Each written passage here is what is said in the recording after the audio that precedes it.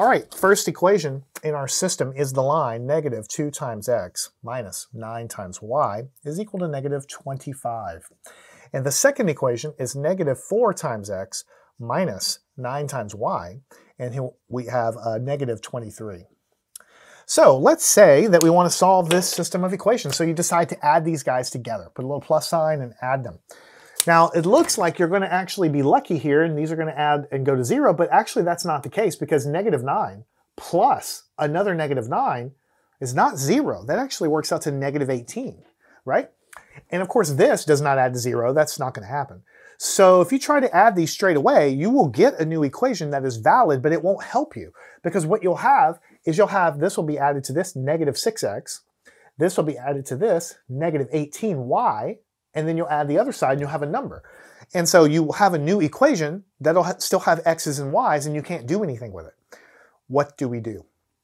Okay, what you have to do is change one of the equations in order to make it cancel one of these terms. And that's why I say there's like a little step you have to do in the beginning here. If it doesn't already set up, if it's not already provided to you so that something will cancel, then you have to do something that is legal within the rules of algebra to change one of them so that when you add them together, one of those terms will drop away.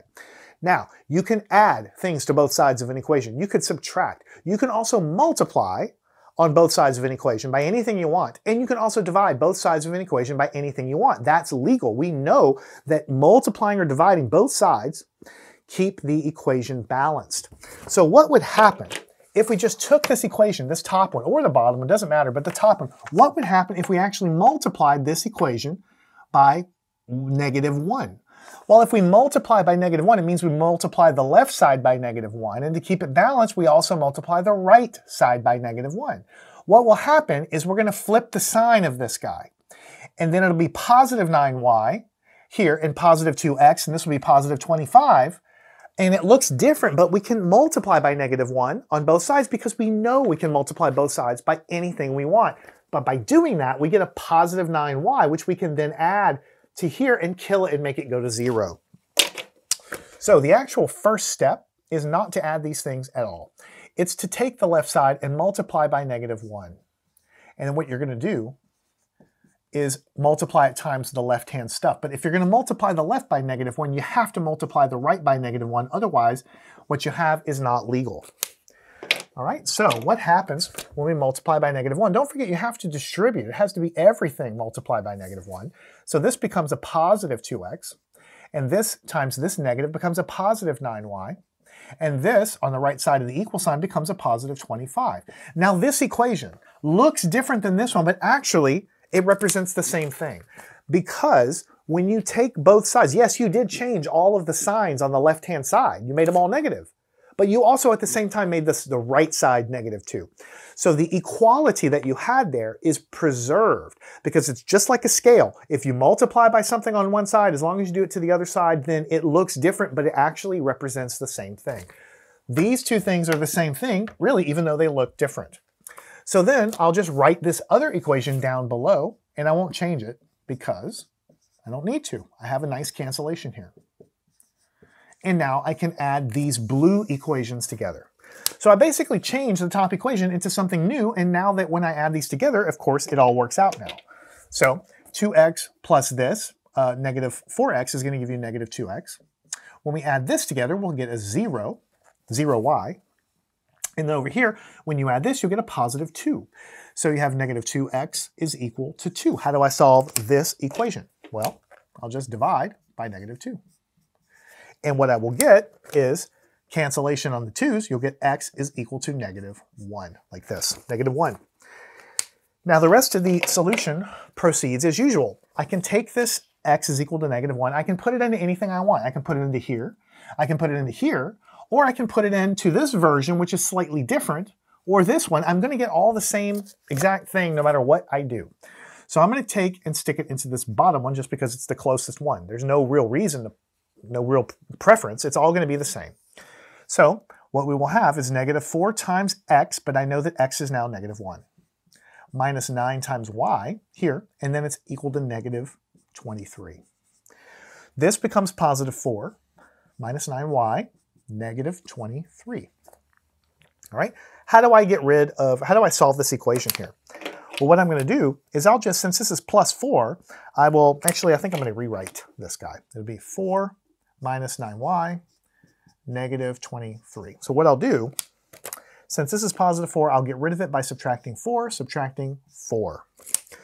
So the negative 9y will be what is left. 4 minus 4 is 0. And then negative 23 minus 4 is negative 27. And then to get y by itself, I'll divide by negative 9, like this. And what I will get over here as my final answer, because the negative 9s will cancel, I will just have y. This divided by this is positive 3.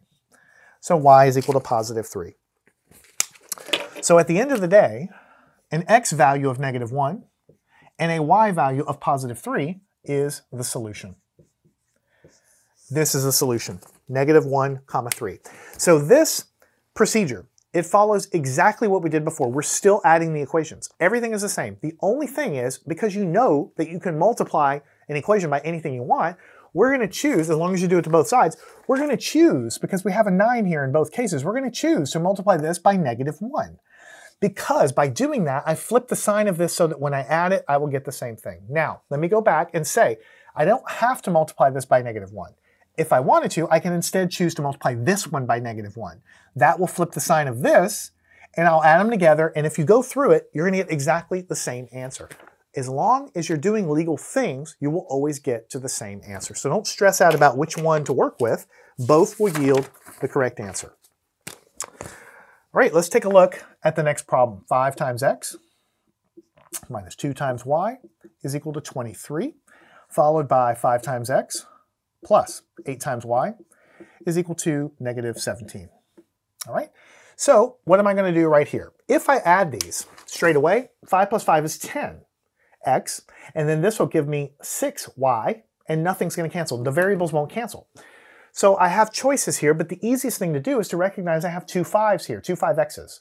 So I can either multiply the top equation by negative 1, or I could choose to multiply the bottom equation by negative 1, and both of these guys will give me exactly the same answer.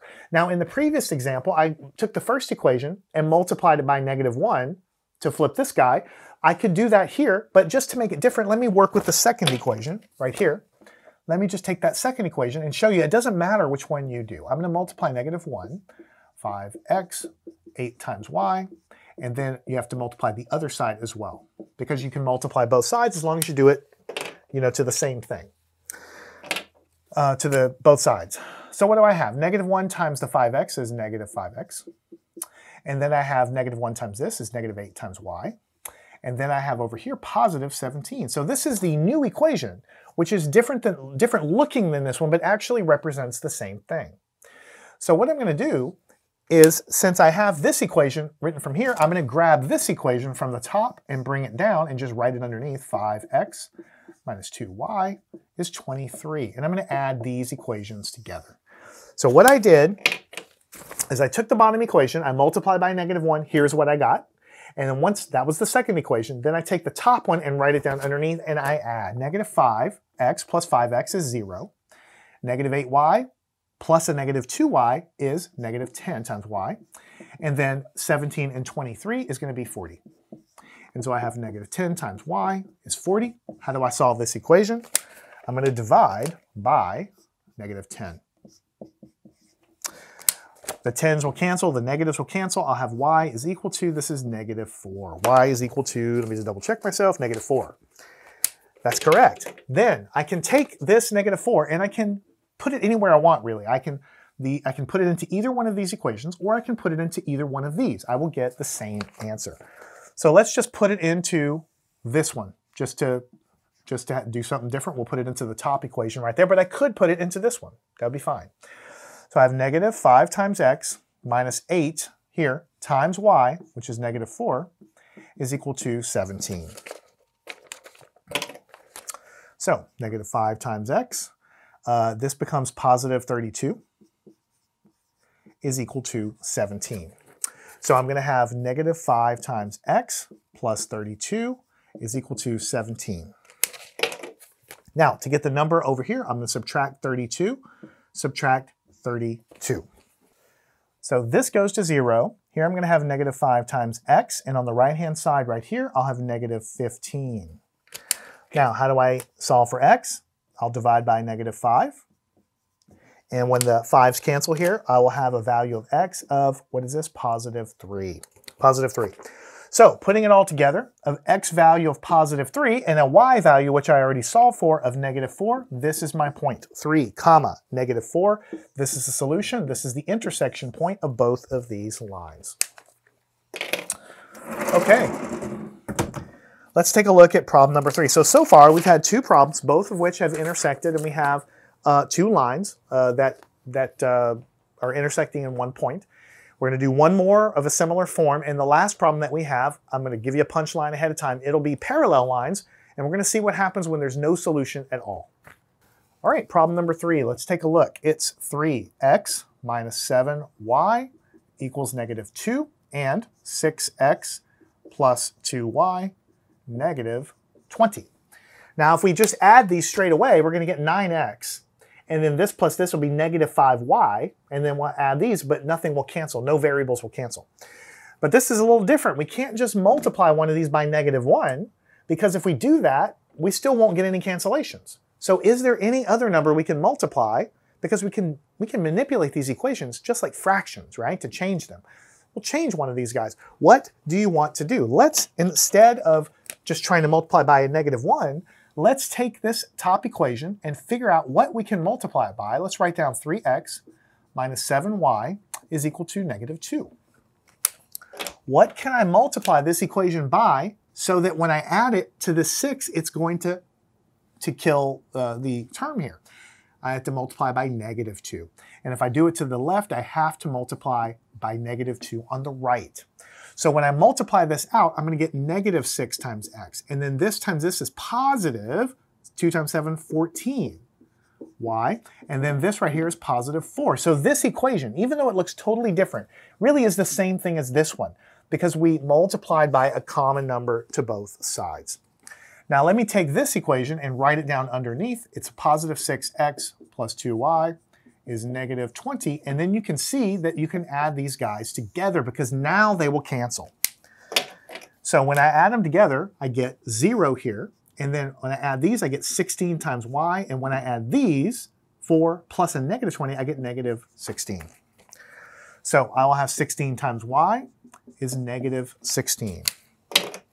And then when I divide by 16 to get rid of it, y is negative 1. The answer is negative 1 for y. Now I can take this thing and I can put it into either one of these equations or either one of the original equations. It's going to give you the exact same thing. Let's put it in here and see what we get. So here we have 6 times x plus 2 times y, but we know that y is negative 1 is equal to negative 20. 6x minus 2 from here is negative 20. Now, we have 6x minus 2, negative 20. We want to solve this equation, so we're going to add 2, and of course we get 0 here, so we just get 6x, and on the right-hand side, what do we get? Negative 18. So how do we solve this one? We divide by 6, and when we get cancel here, we get a value of x is negative 3. Negative 3. So when we put it together, we say the x value of negative 3 and the y value of negative 1, this is the solution. Negative 3, comma, negative 1. So up till now, all of these problems have had a single intersection point. And we learned before that if 2 lines are parallel and they never cross, they don't have an intersection point, and so there's no solution. It's really easy to see when you graph it, but let's see what happens when we try to solve a system like that. All right, here's our last problem. 2 times x plus 3 times y equals 8. Then we have negative 4 times x minus 6 times y equals 10. So we have no idea what this thing looks like, but we know that we have some choices. See, if I multiply this by 2, then I'll have 4x and I will be able to cancel with this when I add it. Okay? If I multiply this by 2, we know that that's going to happen, so let's go ahead and do that. So if I take and multiply positive 2 times 2x plus 3y, And then if I do it to the left, I have to do it to the right. I just multiplied both sides by 2. So what I get when I do that, multiplying here, I get 4x. Multiplying here, I get 6x. And then over here, I get 16. So I've multiplied the first equation. Let's now take that second equation and put it in here. Negative 4 times x minus sign 6 times, whoops, I made a mistake. This should be not an x because 2 times 3 is 6. This should be a y, and then this one is negative 6y, and then this 10 comes down here. So let's add both of these equations together. So when you have 4x plus a negative 4x, you get actually 0 x's. And 6 plus a negative 6, you'll get also 0 y's. And when you add these together, you will get 10 plus 16, 26. So what you have here is 0x plus 0y, but this is really nothing. This is 0 is equal to 26. Now, can it ever be true that 0, the number, is equal to 26? No, it's never true. Never true. So in the course of doing all of these legal things, we know we can multiply this by 2, we know we can add them together, but when we do it, we get a nonsense answer. You see, sometimes you read in the history of science, people say, well, you know, they predicted this or that particle, or they predicted this law of, you know, antimatter or whatever. Or you might say, this is impossible. The law predicts this won't happen. This is the kind of way in which math can predict things. You see, the answer that you get is nonsense. It cannot be true. So these equations are weird in some weird way that makes them not true. What it means is there is no point where they are both true at the same time, because when you add them together, you get something that's nonsense. So what you get is no solution. And what this means is these are parallel lines. I'll put a little parallel there. So if you were to graph the first line and you were to graph the second line, you would figure out that they have the same slope. I encourage you to do that. Go ahead and plot both of those, and you will find out that both of these lines are actually parallel. Put them into mx plus b form, and they'll be parallel, and that is why they have no solution. And the way this falls out in this solution technique is that you'll get an answer that means that's basically can never be true. And that's what I wanted to point out for our last problem. So in this lesson, we've learned how to solve systems of equations by elimination, by addition, and we've conquered the cases of when we have a solution, when we don't have a solution, and so on. What I'd like you to do now is practice all of these, and then follow me on to the next lesson. We're going to solve word problems that involve systems of equations. Learn anything at mathandscience.com.